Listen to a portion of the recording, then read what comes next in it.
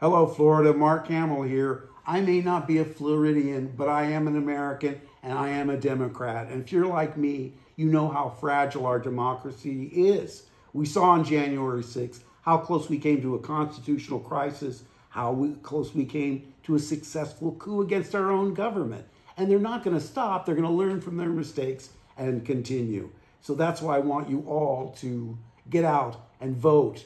Knock on doors, donate, get your friends to vote. We got to get rid of Marco Rubio. You could do us all a big favor and get rid of Ron DeSantis. So I support Anna Eskamani in her re-election and every single Democrat up and down the ticket. And may the force be with us all.